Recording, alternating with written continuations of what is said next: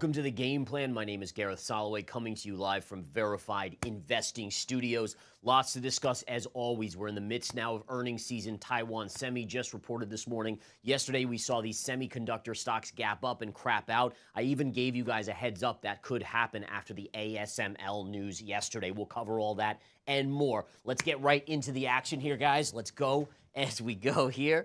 So right over to the action, into the market blast. Let's go right into the screen here at Verified Investing. Click on Market Blast and bring that right up and scroll down to the key headlines of the day. Okay, so the couple key headlines that I kind of are getting my attention at least. What we see first and foremost is jobless claims, right? So jobless claims coming out this morning at 212,000. That is, again, just nothing to worry about. At least when it comes to people filing for unemployment, it's very minimal. Now, that doesn't tell us the underlying issues.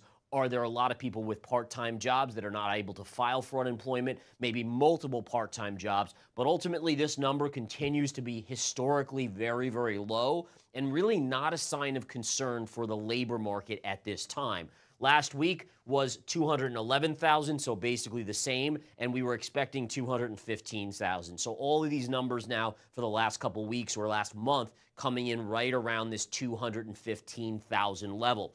Philly Fed Manufacturing Index comes in this morning at 15.5. The market had expected a 1.5 number, so that's much stronger than expected. Last month was 3.2. So again, Philly Fed Manufacturing, what this tells us is manufacturing is starting to uptick just a little bit. Another sign that the economy, at least core portions of the economy, are hanging in there while other portions are not. Very, very much a kind of bipolar market or economy right now, in my opinion. Couple things to watch in just a little while. In fact, just a few minutes. Federal Reserve member Bowman speaks at 9:05, so just a minute or two away here. In addition, FOMC member Williams speaks at 9:15 a.m. Taiwan Semiconductor reported solid earnings, revenue, and guidance, so they were actually pretty solid on these numbers. The issue here is, and the stock is trading lower, the stock rallied 35% since the beginning of the year. So the market was already saying, hey, listen, we know they're going to beat earnings estimates. These earnings estimates are already too low from analysts. They come in with earnings that beat these levels, but ultimately not high enough for investors. And we're seeing a little bit of a pullback today on Taiwan Semi. All right, will that drag the semis down? Well, right now we see NVIDIA higher, SMCI higher, AMD was flat to positive. Will we see another flush like yesterday? And we're going to talk about that flush because that was a pretty nasty reversal on the semis yesterday. Tesla gets a hold rating from buy rating, so they got downgraded here. Deutsche Bank downgrading them. The stock's falling about 2% pre-market.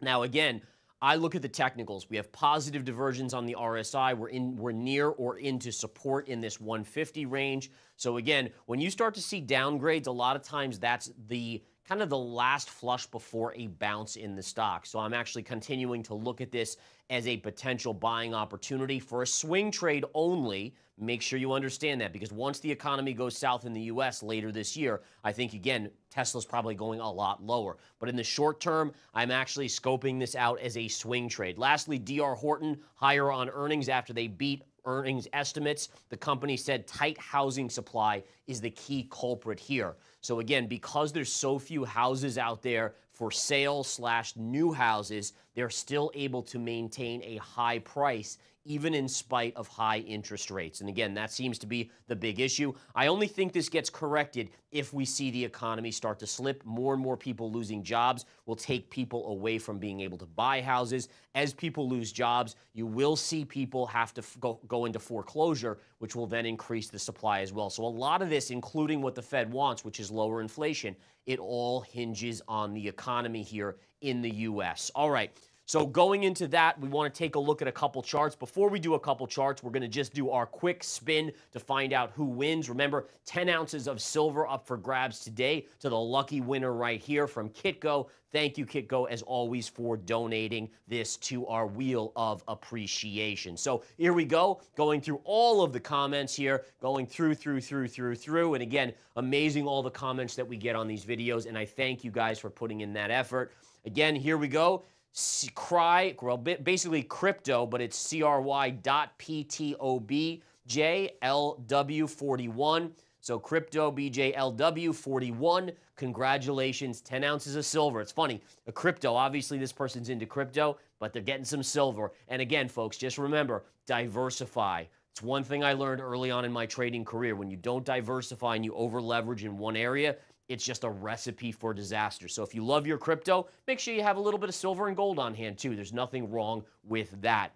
Okay, let's get back into the charts here as we go into these charts, taking a look at the S&P 500 pre-market. Not a lot of action. Yesterday was a pretty nasty sell-off day. We did have a down day. Here's where the aftermarket began. This was this morning, so we were up a little bit, and we continue to be net positive on the S&P. Now, remember, we've seen this day in, day out, and I want to just mention this because this is a big deal to me. If we zoom in on these charts, we continue to see the futures being bid up overnight. And I talked about this yesterday, how these futures, it's almost like the institutions are trying to bid them up on very thin volume. And again, the lighter the volume, the more small amounts of money can lift the S&P futures. And so you see continually on this chart, this daily chart of the SPY, we opened up here, for instance, and we ended down here, right? Then we did have a bounce day. Then we opened up here, we flushed down here, we ended here. We opened up here, we flushed down, and we still ended, well, I should say we flushed down, we ended green. Here again down, here we opened higher, sold off. Here we opened higher, sold off. Especially over the last few days, we've been getting these gap higher, and then again, selling just comes in. And the selling is relentless, folks. I've said this before, but I haven't seen this type of selling since bear market periods, as the institutions seem to be trampling to get out of this market, but then trying to lure the buy the dippers back in. So just be very careful. You'll still get up days, right? The institutions can't continually crush the market because eventually they crush the will of the retail investor.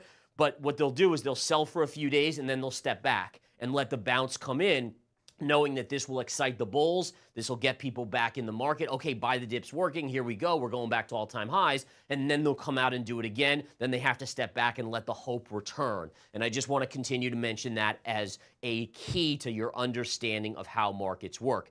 Zooming out on the daily chart, this is a big level I'm watching today in case we do sell off and go negative. Right around 497, there's a key gap fill right here. This is also a 0.236, I think, Fibonacci level as well. So again, key level there. Again, from the October low, this would be that retrace. And again, it's right around 497. I'm watching this like a hawk. If it gets hit today, does that then trigger a bounce? Or do we flush right through it? In which case, the selling is going to get more intense before it subsides. All right, going to the NASDAQ. Oh, by the way, before we do that, I do want to just zoom out. In my opinion, this is the beginning, and you guys know this, right? Once we broke this wedge, if you've been following these game plans, I basically said, once we break this, we're going to get that down move. It's exactly what's happened, right? Even though you have supports along the way, these are what I would call minor supports. They give you small bounces. They don't give you major bounces. This level here should be our target zone for this year. All right, this is the previous all-time high on the S&P 500 or the spiders. On the spiders, it's right around the 460 level. On the S&P, it's around 4,600. So the key being, again, is that this will be a former major all-time high before we had that big corrective move. Back then, that will be, again, a key level. And again, just something to watch there as we go through here. And I apologize, that's actually not the previous all-time high. In fact, we are even coming into that a little sooner. That's a pivot point. So that would be a big pivot point, but it's not the former all-time high. All right, but either way, that's the level I'm watching for. That would be about a corrective move of approximately, I believe, 12% down on the S&P 500. So look for, again, a run-of-your-mill 10 to 12% correction on the S&P 500. This is something that has multiple factors telling me that this is the ultimate downside target for this year. And again, it would be about 4,600 on the S&P. Yesterday, we got very close to 5,000. So 400 more points. Yes, that's almost 10%, but it doesn't seem like such a big move in the scheme of what we've seen to the upside. I mean, just look since really the start of November, look at that move up. All we're talking about is retracing, which, by the way, this is about a 618 Fibonacci retrace if we get into that zone. All right, couple other things to go over here on the charts as we flip over to the NASDAQ. The NASDAQ has had two major breakdowns now. Okay, so again, what was the first one? The first one was this this wedge pattern, right? And that kind of mirrored the S&P 500. We broke, we confirmed, and then we started to chop sideways. I showed you yesterday how, again, that sideways chop is basically distribution. Distribution is when the institutions are selling, the retail is FOMOing in, they meet, they equal each other out, and that's why you get the sideways action. It's equal amounts of buyers to sellers.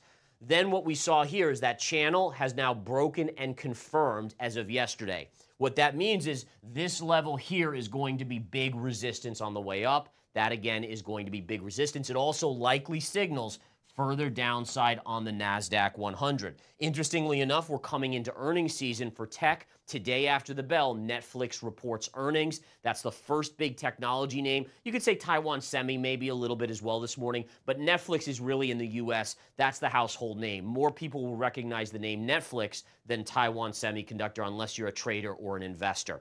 Okay, going to a couple other things. The 10-year yield, getting a small bounce today, but remember, we have our easy channel to kind of differentiate. We have resistance here. We pulled back yesterday, and again, we're getting a small bounce. We'll see where things go. Markets generally don't want yields to go up, but at the same time, we did sell off yesterday when yields were going down, so it's just kind of a hodgepodge at this point. Either way, I would still anticipate yields eventually pulling back. So I think we've actually put in a top on the 10-year yield in the near term here with max bullishness, max hawkishness from the Fed, and I think ultimately we're probably headed back to this zone right here. Two trend lines converging right about 4.35%. All right, on we go to the next chart here. I do just want to mention what we saw yesterday. We saw NVIDIA opening higher, but look at the breakdown. NVIDIA had already broken down here on the chart, and if we zoom in just a little bit, you can see it even more clearly, right? So on NVIDIA, we were kind of tracking this area here, right? Multiple hits of this trend line. We broke, we confirmed, retraced to the scene of the crime, and then down we go. I still think NVIDIA is going lower, folks. Again, could be wrong, but this is what we're seeing in the charts. The probability-wise is telling us lower for NVIDIA. I do have this trend line marked off that, again, is right around $740, $750. I still think that's probably where we're headed. By the way, that's still another almost $100 down on NVIDIA. Where the heck would the S&P and the NASDAQ be if that happens? Now, one thing I just want to point out, yesterday morning, NVIDIA was gapping higher, as was SMCI. In fact, SMCI went up huge early in the day on kind of a short squeeze, even though yesterday I talked about what ASML said, right? ASML is a Dutch chip parts maker, and they basically came out and said, hey, listen, our bookings are down considerably. This is not because of China. And as soon as I heard not because of China, I said, holy cow, this means that maybe there's a slowdown in the chip in the AI sector, right? Now, again, there may not be, but that's the first thing I jumped to that conclusion. People at that point, before the game plan, hadn't jumped to that conclusion because we were seeing NVIDIA up and SMCI and the other semiconductors up. All of a sudden, though, throughout the course of the morning, and I want to show you this, guys. If we go to the SMCI chart here and we flip over to this one, I want to show you the intraday. So if we go to the intraday, and I'm just going to here go to the non-aftermarket action, this is what we saw here, right? So here was your open yesterday, right, all the way. In fact, this was, this is where we closed the previous day to yesterday. This is where you opened, you ran up here, which was all the way to like 1020, $1,020, and then you proceeded to fall within about an hour all the way to 950. That's a $70 drop in basically an hour on SMCI. A lot of the semis did this, and then a lot of them kind of went like this the rest of the day. But again, the key was in this game plan, I talked about that ASML news and the extrapolation of understanding what it means. And this is the key, is these game plans, guys, they will give you insights that you're not going to get necessarily in mainstream media, and that is very important, folks. My goal, again, is to unveil the truth, is being for investors here, for the public, so that you guys have the information that institutions have or maybe don't even have yet. All right, so that was a chart I wanted to show you. Let's flip over to Taiwan Semiconductor. Here's Taiwan Semiconductor down right around the lows of the day, closed yesterday around 139, trading at 135. A $4 drop's not huge, but it's coming on the back of downside from yesterday and recent downside overall. The one thing I want to show you is, look at this. I love how you can kind of semi-predict these moves on earnings. Now, earnings are very risky. There's no doubt about it. But if we looked at Taiwan Semi going into earnings, what did we have? We had level, level, level, level, level here, and it broke down. We retraced to the scene of the crime going into earnings, but we did not recapture the line.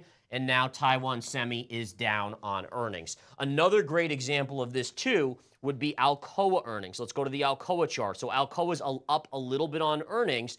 If we look at this chart, the first thing, if I zoom out on this chart on Alcoa, is that in the scheme of this, Alcoa is towards the lower end of the chart. So right away, when something's towards the lower end, I'm not looking to short it going into earnings. Generally, I don't trade that way anyways, where I do something just before earnings because there's way too much risk. But the idea is if you're kind of guessing what earnings are going to do, you don't want to be thinking downside necessarily unless you have a really bearish signal. So it was off of its highs. Then if we zoom in, look at this, okay? If we zoom in on this chart, what do we have? What kind of pattern formation is this on Alcoa? You guys tell me. What type of pattern formation is that? Bull flag, right? Not only that, but if we look at this pivot is right here, which is giving you added support right there. So you essentially had bullish consolidation above support right here, and it favors the upside. What is Alcoa doing on earnings? It's up a little bit today. Not a lot, but it is up just a little bit. And again, it just allows you to have a little bit more probability in understanding the directional move on these earnings announcements. All right, other than that, guys, I did mention Las Vegas Sands. Las Vegas Sands here, let's take a look. That stock is down on earnings. So again, down on earnings. Let's see if was there any indication on the chart that we could be falling. And I would say yes, there was. Just looking at the chart, guys, what kind of pattern is this? Look at that. What type of pattern is that? Bear flag, right? So again, down on earnings makes sense. You were in a kind of an uptrend, kind of hammering on support multiple times. Over here, looks like you just broke as we were getting into earnings. The stock is down on earnings. Not a ton, but again, just another example of earnings kind of dictating price action there. All right, lastly, Tesla, guys. Tesla, again, continues to be something that I'm liking more and more. I'm going to show you just one or two things here on the chart. So there's a gap fill coming up at 144.50. That's a very interesting level. There's also a pivot low here on the chart, which is right around 153. We're right a little bit below that, but we also have this downsloping trend line. So there's a lot of support between, I would say, 152 and 144. The last thing I'll just throw on my chart is the divergences. I love looking at the RSI, and this RSI is really interesting. And I'll show you why. Ignore the yellow line down here. That's just your average. But if you look here, you had a low, lower low, lower low, right? And if you look at the RSI, low, and higher low. So you're making a positive divergence. So while you're seeing these downgrades and all this negative news on Tesla, at least accumulation-wise, this tells me that institutions are starting to load up for a bounce. Does it mean it's not going to go to 144? No, I mean, it could go there depending on what the stock market does, but there's certainly a positive divergence here on the RSI that gets me interested. All right, guys, let's do our next spin of the wheel real quick here. Let's jump over here and see what the new prize or the prize is going to be for Friday. Let's do it and see where we land. Oh, it's a verified investing lucky draw, guys. So this, folks, this is when it lands on these, it's dealer's choice. And what that means is it's my choice of what we're going to give away. So let me think here. Let's see what we can do. You know what? I'm going to announce it later in a separate video that I'll post on YouTube, all right? So we'll do that later. I got to think about this. I'm going to make it good. I promise you it's going to be awesome. So dealer's choice when it lands on the verified investing logo, and I promise you the value will be at least $500 in value. All right, so at the end, I'll let you know the question that you have to respond to, and then I'll do a quick little short video I'll post up. You guys can see exactly what it's going to be. All right, over here we go, guys. Let's go into the chart of Bitcoin. Now, Bitcoin, guys, did confirm. Okay, so the most important thing that we've been following is this trend line. Would it confirm? Now, this was amazing because yesterday when we got the daily closing of the candle, it confirmed by like 50 bucks. I mean, it was so close. But yes, it has confirmed. Now, let's break down what that means. So what does it mean?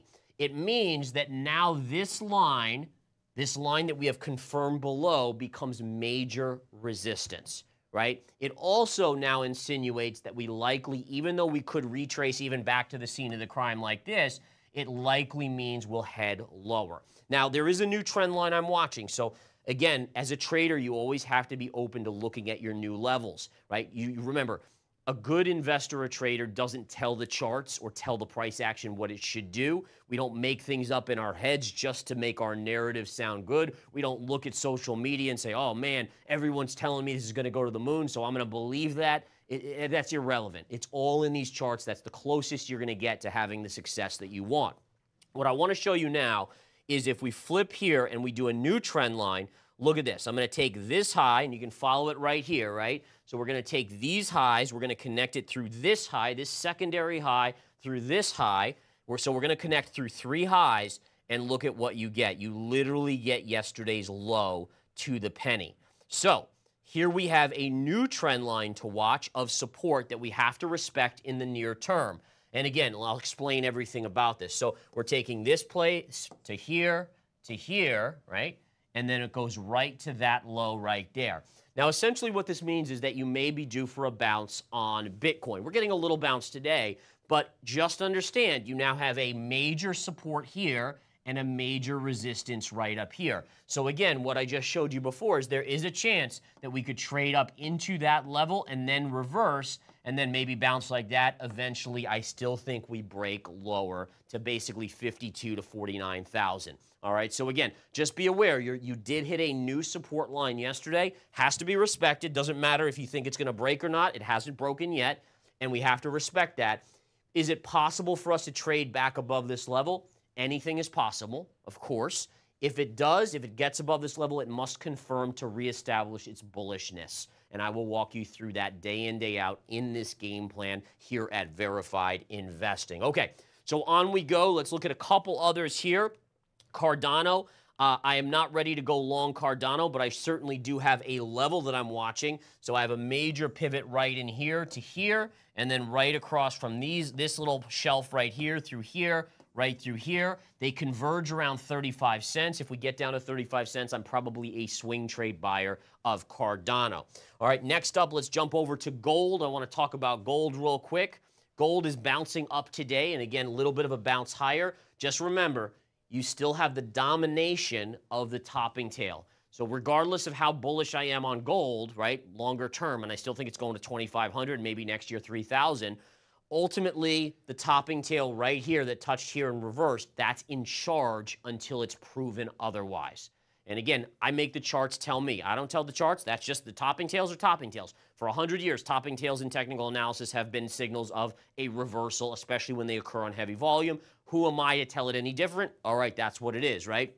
So, yes, we're up today on gold, but we're not seeing anything major. Now, I haven't talked about platinum in a while. Platinum's actually getting interesting for me, right? So if we look at the chart on platinum, we basically have this kind of bottom and then the move up. We did have a double top here, right? So you did hit resistance, but look at the retrace where it's come into. So if we draw a trend line right in here, you're very close to technical support. If you're like me and you like the metals longer term, this is starting to get interesting for a potential swing trade on the long side of platinum. All right, another one to look at real quick, we'll take a look at sugar. Sugar's been getting crushed. It is getting a bounce, but look at the drawdown on sugar here, guys. This is an amazing drop on sugar. It's really rolled over significantly. It is right into this little double bottom. I'm not interested in this yet, though. I don't know what's going on here on the charts, but I certainly am not interested on this. One chart that is into support, take a look at cotton here. Cotton has had an incredible decline. Look at this decline on the charts. And the one line that I think could be insinuating a little bit of a bounce here is if we take the low from 2022 and we connect it right through here, look at that. We're getting very close to this $8,000 level, and that might be a good level on cotton. All right, so I'm going to try to mix in a few different commodities. A lot of these I cover in my commodity service, Smart Money Commodities and Miners at Verified Investing. If you're really into commodity trading, that's where you want to be. All right, next up, oil. Guys, did I nail this or what?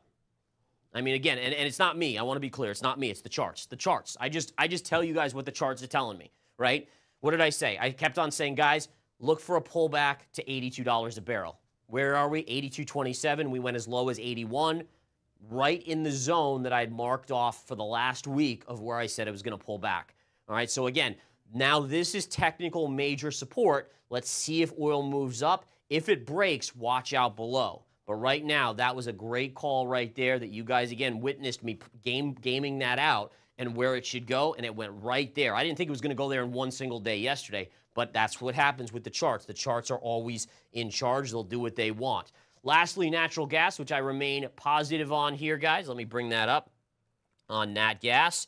Nat gas is upticking just a little bit, but still stuck in that same zone here. So again, if we look at that starting to uptick, remember, the key level you have to break is this 205 level on nat gas. Okay, so this is continuing to be its double top. If we can get to 205 and break through, 225 is your next big resistance level. Okay, guys, amazing stuff. Going back to center screen here, what we can do here, if I can grab that ball there. Oh, yeah. So the question today, guys, is if you had to pick one or the other, what would you do? Would you be a banker on Wall Street? And by the way, I'm just coming up with these out of thin air. Or would you be a crypto analyst for the next 10 years? Like, which one do you think is going to be top notch? Which one? And listen, I can guess a lot of your answers. But again, I'm just throwing these out there. Feel free to write something positive. All I want is you guys commenting something great. But overall, I try to give you a little insight into what to say or what to comment on. So you can write that or just write something positive about today's broadcast. That's fine as well. All right, guys, I got to get to the trading room. Thank you, as always, for being here, for following, for supporting us here. And I'll keep giving away the appreciation stuff that we have. Take care.